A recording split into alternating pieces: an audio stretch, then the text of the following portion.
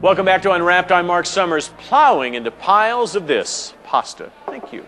So what do spaghetti sauce and an amusement park have in common? The DelGrosso family, of course. This large Italian clan runs an amusement park in Pennsylvania where you can ride a roller coaster and then indulge in a spaghetti supper. I mean, come on, you gotta see this. You might recognize the name DelGrosso from the spaghetti sauce aisle of your supermarket. But in Tipton, Pennsylvania, mention the name and you can expect this reaction.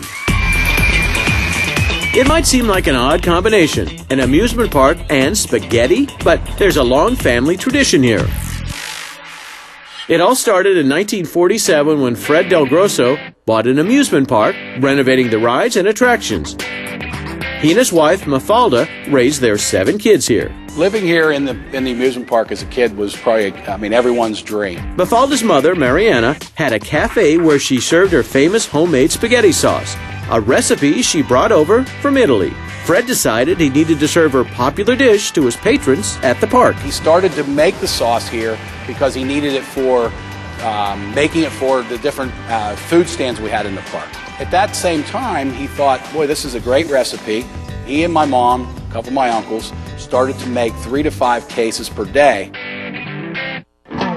In 1979, the DelGrossos built their own factory right across from the amusement park. Now they crank out 26 million jars of sauce every year. If you took all of the jars produced in 1 year from DelGrosso Foods and laid them end to end, it would be as long as the Great Wall of China. They start with a 3,000-pound vat of tomato paste. You're looking at about almost 15,000 pounds of tomatoes just to make 1 bin of tomato paste. The tomato paste blends with water. Then they pump the slurry to the meat station. Unlike most commercially bottled sauces, which typically will now just use ground beef in their sauce, we are actually still using the old recipe that we've used over 60 years. Which means they cut large chunks of beef and pork. They also add onion. We use about 3 to 4 tons of onions, fresh onions per week. They slice up some celery. We'll use a ton of celery in a week's time. And they grate Romano cheese shipped from Italy. Grandma Mariana would be proud.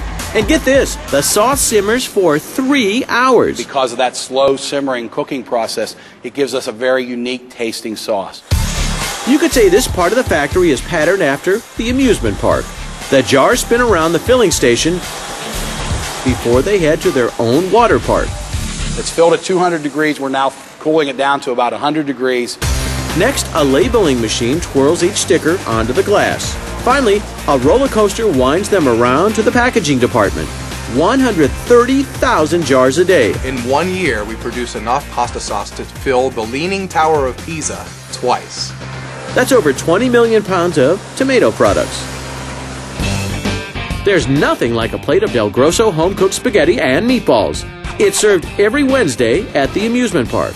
If you happen to find yourself in Tipton, Pennsylvania, that is. There's not a time that you won't come into our amusement park if you are coming here to visit that you're not going to see one of the 7 brothers and sisters walking around the park. More than likely you're going to see 3, 4, 5 of us. And I think that's really, again, what people like about it is the fact that that tradition just keeps going on and on.